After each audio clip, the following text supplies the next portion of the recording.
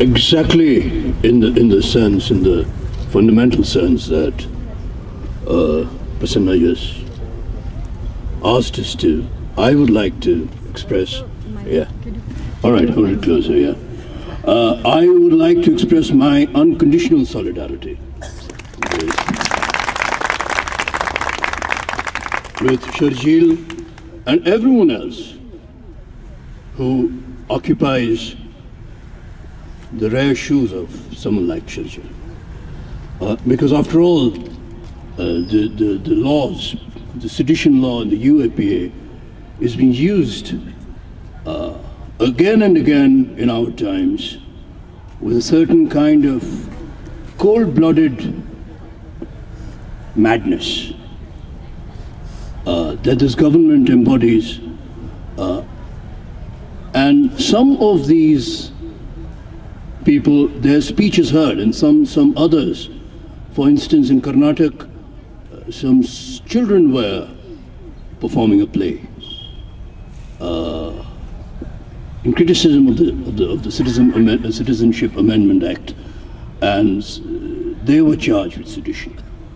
Whose speech is not even formed in the way that Sharjeel's speech today is actually something we can hear and we can echo. So the sedition law is being used in a way that is so insidious and so, like I said, with a kind of cold-blooded craziness, which means it's craziness and yet it's targeted, that we really need to come together and question the very basis, not just of these laws, but of the politics, of the political regime that we're confronted with, which is indeed fascist. But then, you know, to say fascist is the beginning. It doesn't explain anything. We need to explain what kind of fascism this is. So in a way, to use a word is also to escape from our responsibility. We say fascist, and then it seems by saying it we become secular and, you know, democratic. But that is not true. We must actually do two things. We must show what kind of fascism this is, and we must also show what is the way to oppose this fascism. And we must actually oppose actively. I'm afraid a lot of us are not quite doing that. We are using words and labels to partly escape that so-called gesture of unconditional solidarity in the real moment. And Sharjeel, in that sense, is the name of a real moment. In that sense, Sharjeel is today the name of history, our history. Because he is not simply one individual who said what he did, and we're going to come to that. But Sharjeel is also someone who embodies the aspirations and the desires of all people who refuse to give up on their right to resistance. And we must remember the history of constitutions.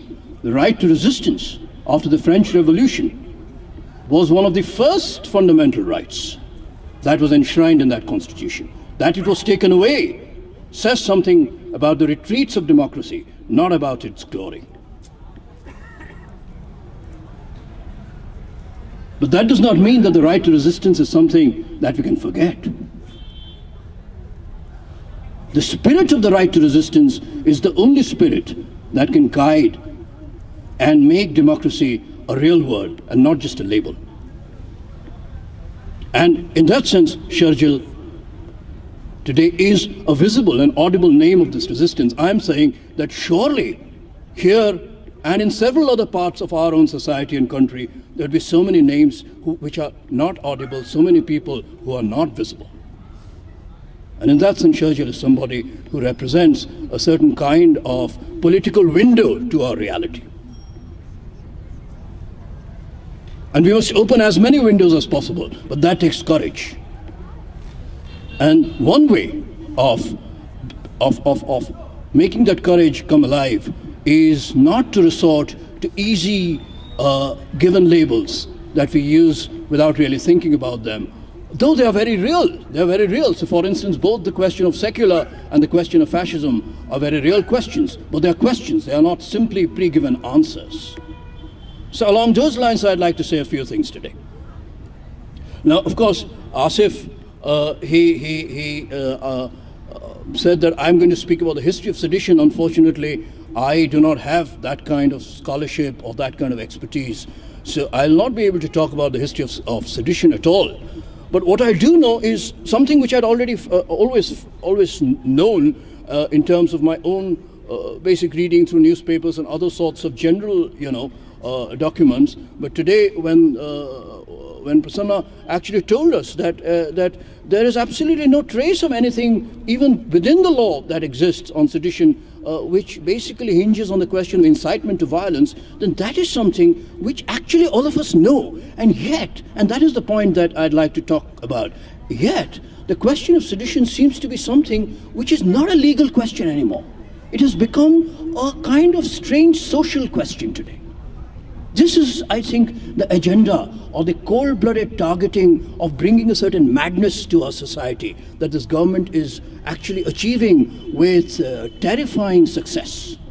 That while we are debating the law, sedition is not a legal question anymore. Sedition has become a new subjective question, as if you can actually judge the character of people as seditious or not.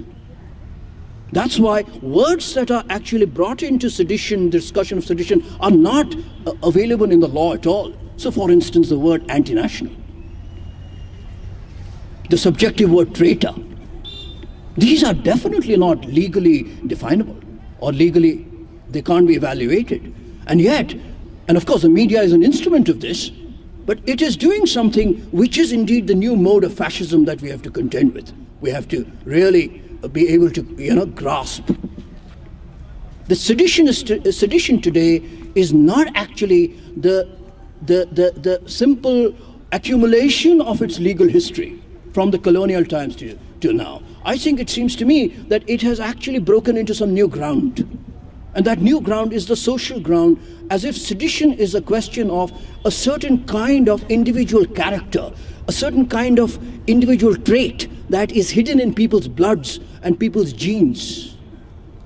And that becomes partly, I think, vindicated when we look at the UAPA law. So I was just before, coming here, I had a class, but just a little time I had before the class, I was looking at the UAPA law. And of course,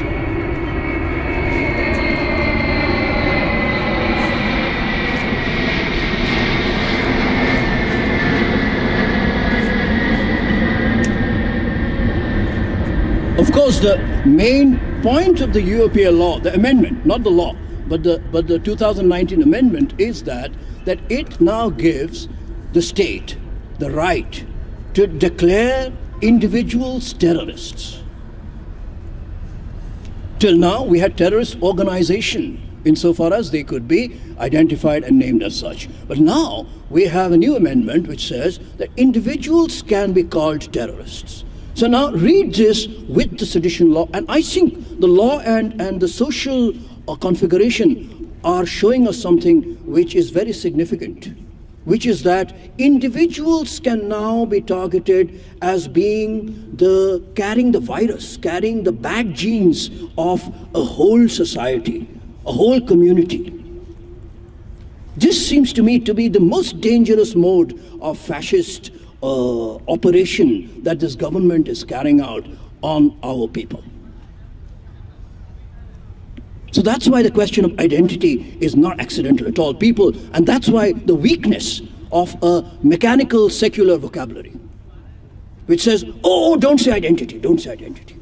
No, you have not understood the meaning of identity then. Identity is not something which is being spoken of as merely a formal or a community identity. Identity is something which is being made into something like like an illness. The state is making some identities like they're pathologies, they're illnesses. They are in some kind of social genes, something as absurd as that. The historical genes of a people are as a bad genes. So identity is given to us as a pathology by the state. It is not we who are speaking in the language of identity. So simply to say there is no identity is really is the way of the ostrich, to put your head in the sand, you know? And then every identity is indeed a name. Every identity is a particular name of that identity. So that's why at a certain time it made sense for people to say we are all Jews. At another time it made sense for everyone on the streets demonstrating against fascism to say we are all Arabs.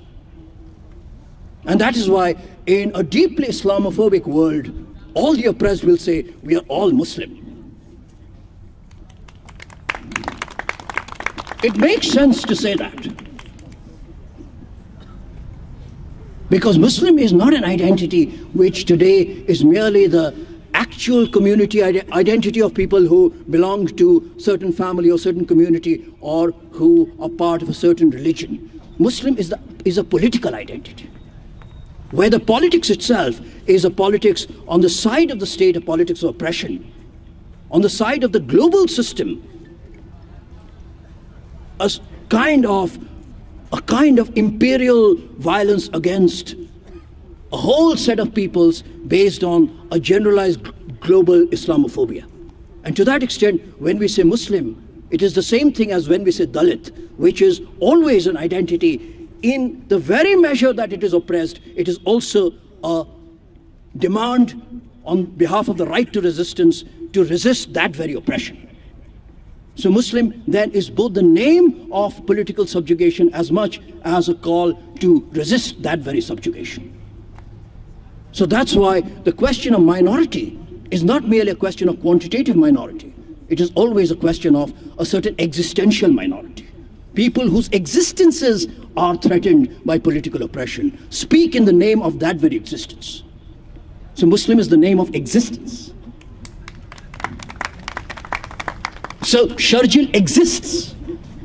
That is the real point. And because he exists, he must not exist.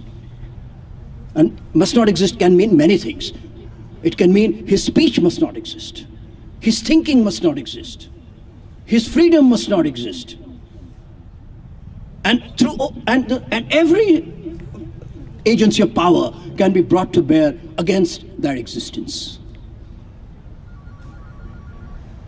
And if one says Muslim, then Muslim is that extremely precise and extremely delicate name, which is at the threshold of the violence of the state from one side and the right to resistance, or the speech which speaks in the name of right to resistance on the other. So absolutely without any difficulty, we can speak in the name of Muslim today. It seems to me. And it is not an identitarian question. It is not a question which goes against the fundamental spirit of secularism at all.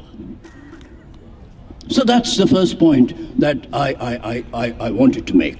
But on the other side, the question which is the question of sedition seems to me to be something which is coming as the very, very dangerous and insidious and sort of conspiratorial politics, which is out in the streets. It's not a conspiracy anymore in the back room, but it's a conspiracy out in the streets, right out in the open, and yet it's a conspiracy where sedition has become this very strangely, this strangely circulating image of a certain people with a certain social genes who are fundamentally terroristic, who are fundamentally those ones who threaten, I don't know what.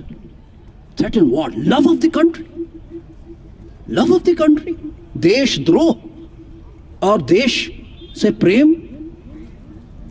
A philosopher had once said, some years back, in the context of love of country, in the context of France, he said, yes, love of country. I love what is lovable. Someone said something? Oh, sorry. So the question of this kind of a certain conspiracy to denounce, defame, and violently implant a kind of character onto a people as tendentially terroristic or people who are intrinsically anti-country is something which is not a question of law at all, because the jurisprudence definitely, as the advocate so nicely showed us, the jurisprudence is far more emancipated. And yet the jurisprudence is partly helpless today. Why is it helpless today? Because it has been shifted to another terrain, which is the terrain of something like social denunciation. Something like a psychology which works through, as Ambedkar said, in the majoritarian Brahmanical system of our society, it doesn't work through a rational social logic. It works through the conspiratorial logic of gangs. So it's a gang logic. And gangs target people and give this kind of a logic of calling others that these are intrinsically enemies, others, and build a binary schematization कि ये लोग इधर और हम लोग उधर. But I would like to say something here. It works very well as a kind of polemics, violent polemics, particularly election times like we are seeing, because the Delhi elections are around the corner. And what madness is going on. And Shaheen Bagh is being made the site of a certain, they are dishonoring Shaheen Bagh by making it an electoral theatre. Shaheen Bagh is much more than any election. Shaheen Bagh we will remember much beyond the sepocracy of India has gone through 10,000 other elections. You know, but today they are making Shaheen Bagh the theatre of elections.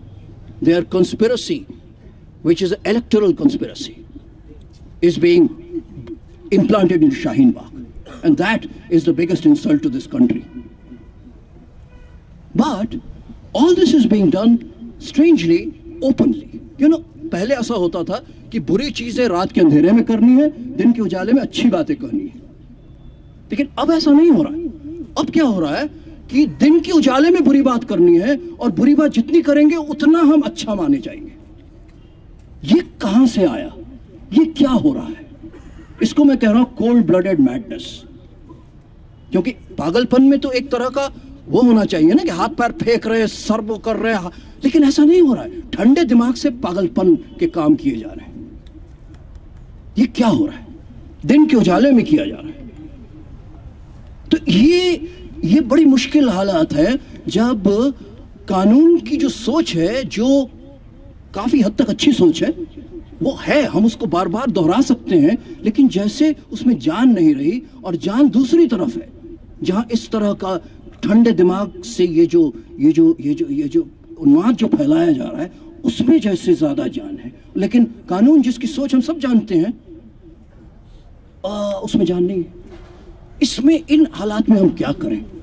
तो यहां पर शर्जिल जैसा कोई, उसने एक तो, मैं तो सिर्फ ये दिमाग में मेरे आया जब मुझे बोलना था क्या बोलूं, तो मैंने सिर्फ एक लाइन सोची कि suppose Sharjeel is speaking the truth, he is right. बस इतनी अगर इतना ही बोल दे. मतलब हम तो इस तरह से सोच रहे हैं ना, वर्स्ट केस सिनारियो, कि अरे मान लो नहीं, वो जो कह रहा है वो तो उसमें गड़बड़ है, लेकिन सेडिशन तो नहीं होना चाहिए ना. सपोज हम बेस्ट केस सोचे कि वो सच बोल रहा है और सेडिशन तो नहीं होना चाहिए, तब क्या करेंगे? तो फैशिज्म तो मतलब वो तो हमारे बिल्कुल सर से नीचे, गले से और सर के बीच में कहीं फंसा हुआ है. लेकिन फिर सेक्युलर का क्या करेंगे? लिबरल का क्या करेंगे? डेमोक्रेसी का क्या करेंगे? अगर ये सिर्फ शब्द रह जाते हैं. और मेन स्ट्रीम पार्टीज का क्या करेंगे? क्योंकि शर्जिल ने ये बातें कही है जितना मैंने पढ़ा है. और इसीलिए क्योंकि शर्जिल ने वो ऑटोनॉमी से बात की थी, इसीलिए शाहीन बाग शर्जिल और आसिफ और बाकी लोगों की वजह से हो सका है, और उन महिलाओं के लिए हो सका है जो ऑटोनॉमस है, जो आजाद हैं. तभी तो हो सका है ना. जो राजनीति के इस पूरे इस पूरे खेल में खिलाड़ी नहीं है, लेकिन जो मैंने जैसा कहा कि वो है, शाहीन बाग है. तो ये हो सका है क्योंकि ये आजादी का परिचय उन्होंने दिया है. तो अगर ऐसा है तो फिर इन हालात में इधर ये खुलकर लोगों के सामने बिना छुपे हर चीज को दिल से, दिमाग से पब्लिकली, कलेक्टिवली, सामूहिक तरीके से बराबरी की बात दिल में रखते हुए हम बातें कर रहे हैं एक तरफ, और दूसरी तरफ उसी दिन के उजाले में ये ठंडे दिमाग वाला पागलपन हम पर बरसाया जा रहा है. तो what to do here? It seems to be the real difficult challenge today. क्योंकि clearly those forms which have been called out by brave people like Sharjeel, who are also paying the price for their courage, not just against fascism, which is obvious, but against all the given mechanical kind of solutions that we have, which don't work, but which only satisfy our kind of limited, mainstream egos. अगर ये हमारे लिए अब काम नहीं कर रहे हैं, या कम से कम वो हमें रास्ता नहीं दिखा सकते. यही तो हुआ है ना कि शाहीन बाग ने रास्ता दिखाया मेन स्ट्रीम पार्टीज को, और उनकी जरूरत है, मैं नहीं कह रहा हूं कि उनको खारिज कर दो, लेकिन रास्ता कहीं और से आया, रास्ता उस ऑटोनॉमी से आया, और उस ऑटोनॉमी को बचाए रखने की जरूरत है. लेकिन ऑटोनॉमी को फैशिज्म तो बिल्कुल पूरी तरह से खत्म करने की कोशिश कर ही रहा है और गोली चला रहा है, लेकिन बाकी लोग भी कहीं ना कहीं उससे बचने की कोशिश कर रहे हैं. तो ये मुश्किल आ गई है ना. इसीलिए मुस्लिम नाम से लोगों को परेशानी हो रही है कि ना आइडेंटिटी के चक्करों में मत आओ. इस परेशानी का क्या करें? मुझे लगता है हम सबको बड़े सीरियसली इस पर गौर करने की जरूरत है. मतलब सॉलिडारिटी और अनकंडीशनल सॉलिडारिटी तो बिल्कुल है, जो बात कर रहे हैं और आप सुन रहे हैं यही इसी में जाहिर है, लेकिन इसके आगे भी इस अनकंडीशनल सॉलिडारिटी को ताकत बनाने की जरूरत है. और उसके लिए हमें किस तरह से सोचना है और क्या बातें करनी है, जो अभी तो मैं इतनी लंबी बात वैसे आपको बोर नहीं करना चाहता हूं, लेकिन मुझे लगता है कि सवाल खड़ा करना जरूरी है. फिर भी मैं एक बात करूंगा, जो एक चीज जो हो रही है जिसमें मुझे लगता है बहुत सारी संभावनाएं हैं, उसके बारे में I'd like to just mention it and finish, which is also something to do with the law, which is the other side. The sedition is a colonial law, and it is something which is deeply problematic. And at the most, it gives us a perspective on the law, which we like the advocate said, that at the most we kind of keep reading it down. The best people seem to read it down, and actually it also becomes a strange occasion for a certain kind of patronizing,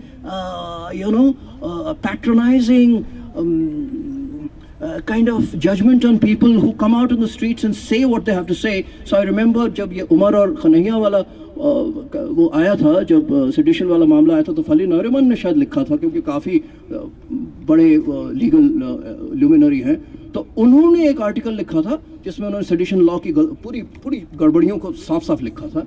लेकिन उसमें ये भी लिखा था कि देखिए कुछ ऐसे लोग होंगे जे न्यूज में या कहीं भी हों, जो इस तरह की बातें करेंगे जिसमें कोई वजन नहीं है, बल्कि गड़बड़ बातें हैं, लेकिन नहीं, उनके साथ भी हमको होना है ना.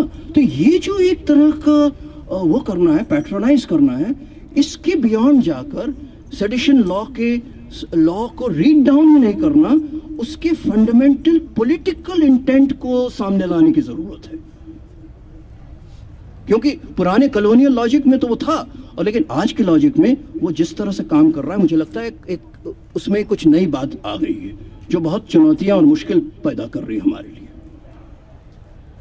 तो उस चीज को एक रास्ता मुझे लगता है थोड़ा बहुत हमारे सामने आया है, बड़ा इंटरेस्टिंग लगा मुझे. वो है आज के ज़माने में पिछले शाहीन बाग और CAA के खिलाफ और NRC के खिलाफ जब से लोग सड़कों पे उतरे हैं, तब से प्रियम्बल की बात खूब आ रही है, और प्रियम्बल को बोला जा रहा है. प्रियम्बल को कलाकार लोग भी प्रियम्बल का इस्तेमाल कर रहे हैं, अपनी कला में लाने की कोशिश कर रहे हैं. नसीर साहब ने, नसीरुद्दीन शाह ने उसको बोला, बड़े खूबसूरत तरीके से अंग्रेजी में बोला. लेकिन उसमें एक इंटरेस्टिंग बात ये मेरे ख्याल में आया कि देखिए प्रियम्बल क्या कहता है. प्रियम्बल ये नहीं कहता कि we the citizens of India give to ourselves this constitution, कि उसका कोई मतलब ही नहीं होगा, क्योंकि कॉन्स्टिट्यूशन तब जब आएगा तब सिटीजनशिप आएगी. कहता है वी द पीपल. तो मुझे लगता है जबकि हमको सिटीजनशिप की बात और उसकी लड़ाई बिल्कुल जारी रखनी है, हमें कहीं ना कहीं प्रियम्बल बोलते हुए, पीपल की जो बात है उसको वापस लाने की जरूरत है. ہم کو پیپل کے نام پر بھی کچھ باتیں کرنے کی ضرورت ہے. اور سٹیزنز کے رائٹس کو واپس لینے کی تو جو بات ہے وہ تو ہے ہی, لیکن پیپل جو سٹیزنشپ کی بھی زیادہ اس اور مولک بات ہے, نیو پر ہے, اس کو مجھے لگتا ہے واپس لانے کی ضرورت ہے. اور ان اے سینس یہ جو پورا اینٹی فیشسٹ, اینٹی سیڈیشن وغیرہ وغیرہ وہ یہ جو باتیں ہم کہہ رہے ہیں, اور اینٹی یو اے پی اے جیسے extremely violent laws, structurally violent laws کے خلاف جو بولنے کی بات کر رہے ہیں, تو وہ صرف سٹیزنز کے خلاف نہیں ہے, وہ کسی کے بھی خلاف ہے. دیکھیے آرٹیکل 14 میں, اور ایڈوکیٹ صاحب میری بات کو صحیح یا غلط بتا سکتے ہیں, لیکن میری سمجھ سے یہ ہے, آرٹیکل 14 جب کہتا ہے کہ لا every one is equal before the لا, تب یہ نہیں کہتا کہ citizens are equal before the law. Citizens and non citizens are equal before the law. The so called illegal immigrant and the legal citizen, سب کے لیے لا فنڈامنٹلی سب کے لیے equal ہے. اس کے بعد سٹیزنشپ میں کچھ پریویلیجز اور رائٹس الگ سے ہوں گی, ڈیوٹیز الگ سے, وہ ایک کمپلیکیٹڈ معاملہ ہے. لیکن سٹیزن ایک فنکشننگ چیز ہے. پر ایکوالٹی, پیپل, یہ فنکشننگ صرف نہیں ہے, یہ ہے فنڈامنٹل سوچنے کی چیز. اگر ہم لوگ سب پہلے پیپل ہیں تو پھر سٹیزن بن سکتا ہے. سٹیزن سے پیپل نہیں آتا, پیپل سے سٹیزن آتا ہے. ٹو دیٹ ایکسٹینٹ مجھے لگتا ہے کہ, اور یہ بہت انٹرسٹنگ لیکن عجیب چیز ہے کہ جب ایک کانسٹیٹیوشن بنتا ہے تب لیگلی کانسٹیٹیوشن نہیں بنتا, کانسٹیٹیوشن لا بناتا ہے. کانسٹیٹیوشن ہر سمے پولیٹیکلی بنتا ہے. یعنی کہ جو کل کو انلیگل امیگرینٹ اگر بنا بھی دیا گیا, کانسٹیٹیوشن بناتے سمے اگر وہ اس دیش میں ہے, اس جگہ ہے, تو وہ بھی اس کانسٹیٹیوشن کو بنانے کا حصہ ہے. یہ ایک بہت مشکل چیز ہے سمجھنے کی, پر ضروری چیز ہے سمجھنا کہ ان دیٹ سینس کانسٹیٹیوشن کا جو اسپرٹ ہے وہ پیپل کے لیول پر ہے, صرف سٹیزنشپ کے رائٹس پر آدھارت نہیں ہے. جب پیپل کے لیول پر ہم لیں گے تو سٹیزنشپ کی رائٹس اور زیادہ روبسٹ ہوں گی, مضبوط ہوں گی. اور یہ جو کانسٹیٹیوئنٹ پاور کسی نے کہا تھا, کانسٹیٹیوئنٹ پاور کہہ لیں, پیپل کہہ لیں, جس سے کانسٹیٹیوشن آتا ہے, جس سے اسٹیٹ آتا ہے, جس سے رائٹس آتی ہیں, وہ جو چیز ہے اور وہ جو اسپرٹ ہے, وہ جو سمجھ ہے, وہ اگر ہم میں واپس آتی ہے تو اس طاقت, اس پاور کے خلاف فیشسٹ پاور یا کسی بھی طرح کے مین سٹریم پارٹیز کا جو ایک طرح کا ریچول پالیٹکس کو ایک ریچول پاور بنانے کی کوشش ہوتی ہے, یہ لوگ کہیں زیادہ کمزور پڑیں گے. اور اس طرح کے پیپلز پاور یا people as a kind of constituting power کے سامنے ان کی سوچ بہت زیادہ ٹک نہیں پائے گی. لیکن وہ قدم اٹھانا ضروری ہے, نہیں تو سٹیزنشپ کی لڑائی اگر سٹیزنشپ کے اندر ہی ہم لڑتے رہیں تو کہیں یہ جو دوسری موو ہے نا کہ یہ پوری چیز کو کہیں اور لیا جا رہا ہے, لا کے بیونڈ سوسائٹی کے اندر لیا جا رہا ہے, اور سوسائٹی میں اس طرح کے بہت ہی گندے کانسپیریٹوریل لاجکس بنائے جا رہے ہیں کہ کچھ لوگ انٹرنسکلی کبھی سٹیزن ہو ہی نہیں سکتے, کیونکہ وہ کچھ ایک آئیڈینٹی کا نام ڈال دیا.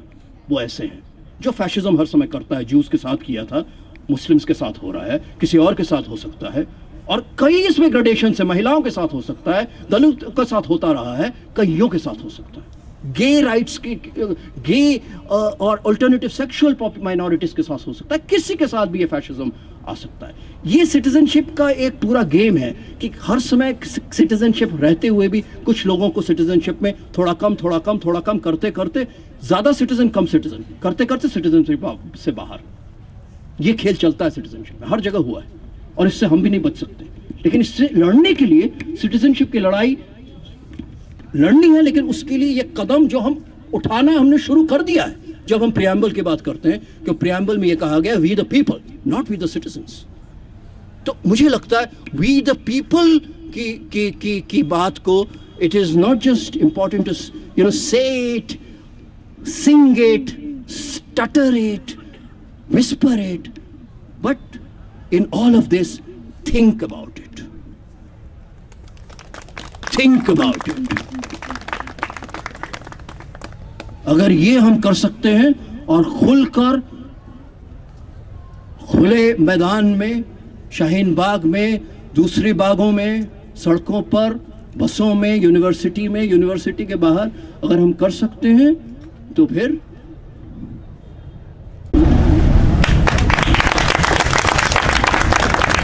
کسی سیڈیشن لا میں اتنی سوچ نہیں ہے.